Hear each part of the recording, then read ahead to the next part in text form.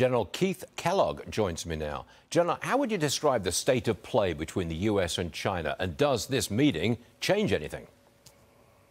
Hi, Stuart. Well, first of all, thanks for having me. Look, a couple key things that came out of this, and I know the press conference is still going on. One, there's no joint communique. Usually there's a joint communique that comes out. And also there's normally a joint press conference. They'll sit together and they'll talk about the two world leaders. That's not happening either. So I think this is more than anything else, I believe, a little bit of a photo moment where you get some good optics out there, but you don't really get some real hard decisions that are being made. My question, if I was in the news conference today, I'd ask some really hard questions of the president.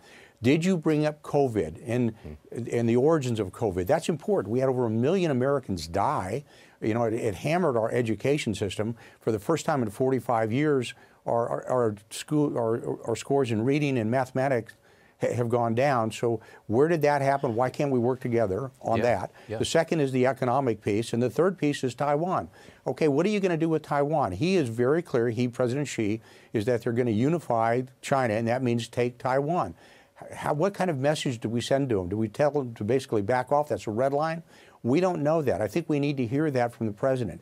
We should never mirror ourselves. So what I mean by mirror ourselves, we should never assume that their goals are the same as our goals. They're not. Remember, President Xi is the same individual who was in the Rose Garden with President Obama and was asked, would they fortify the islands of the South China Sea? He said no. Within a year, they were fortified.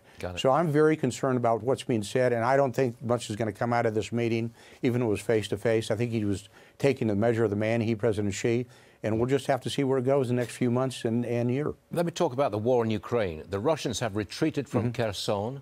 President Zelensky said this morning, he says, this is the beginning of the end.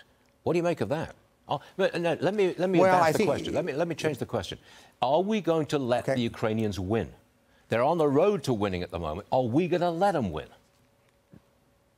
Honestly, Stuart, I don't think we will.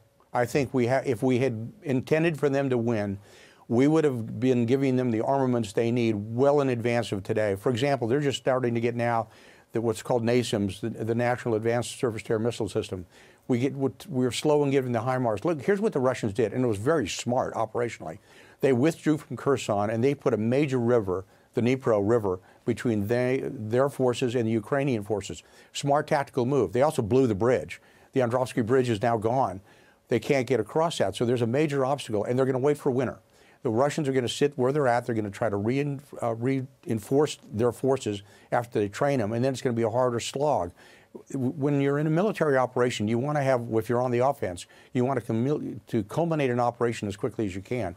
That's not going to happen now. So we're kind of at a fault for that, but so is the rest of the Western world in not arming and pushing the Ukrainians as hard as we should have to get across the Dnipro River and push them up Kherson. Look, I think what happened with Jake Sullivan going to Kyiv, the National Security Advisor, when he talked about negotiation, it sent a clear signal to the Russians that the Americans don't want to keep this war going. If you're going to send somebody to talk to the Ukrainians like Jake Sullivan did and talk about negotiations trying to end this, you're not to talk about winning a war. You don't negotiate if you want to win. I'd love to see a win, frankly. But General Keith Kellogg, thank you very much for being with us, sir. Appreciate it, always. Thank you.